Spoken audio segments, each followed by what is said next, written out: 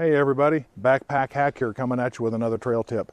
Back in video number 25, I explained to you to go through your equipment list and find things that you can use as a signaling device. This video is going to show you how to use them. Now, if you've ever watched the movie Castaway with Tom Hanks, he sees a ship out on the horizon of the ocean, grabs a little pen light, and starts wildly flashing it, waving it over his head, trying to get somebody's attention. Well, even if this did have the horsepower to reach out and get somebody's attention, wildly doing this is not going to work any more than going out and doing this, trying to attract the attention of an aircraft. You are just not going to do it. The trick is to know where the light that is reflected off your surface is actually going, and make sure that it's going in the direction that you want it to. And you've probably seen some videos here on YouTube where people are doing this.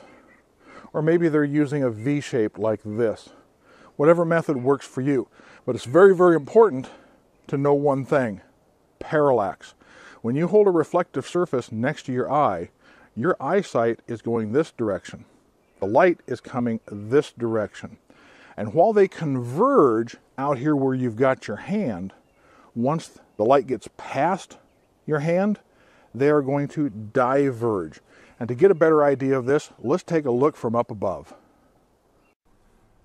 To show you what I mean, I'm going to take this video taken of a photograph I took above me and show you that while my eyesight, my line of sight goes from my eye through the V in my fingers, represented by the blue line, that's my line of sight. The reflected light off of the mirror, however, goes off at a slightly different angle. This is what's called parallax. And without getting into a whole bunch of complicated mathematics and geometry and things like that, suffice it to say that the farther away the light travels, the farther away it comes from my line of sight.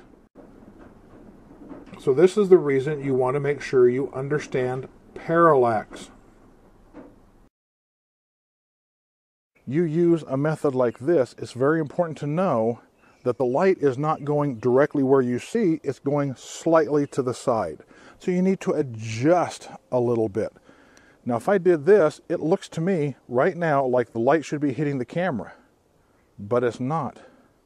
I have to move about to there to get the light to reflect onto the camera.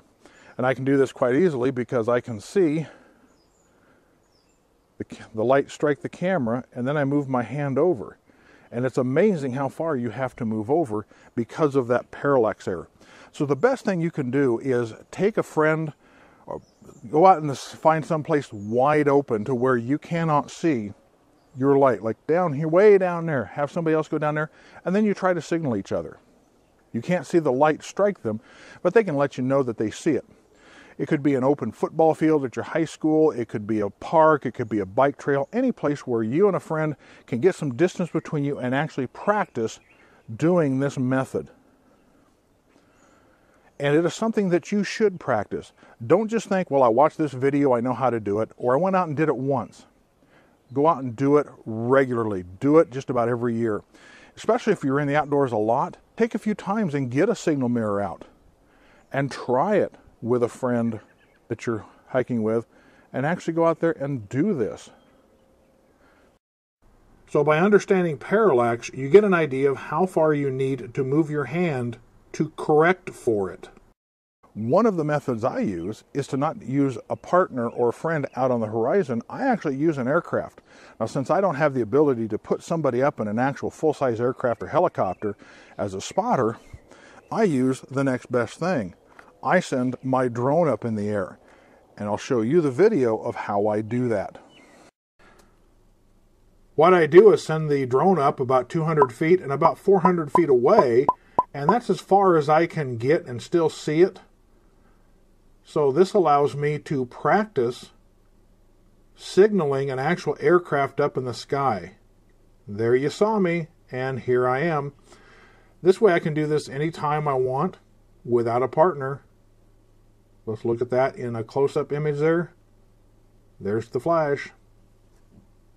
The reason you need to practice this is because when it comes time to actually do this in an emergency situation, you aren't wildly trying to attract somebody's attention like they did in the movie.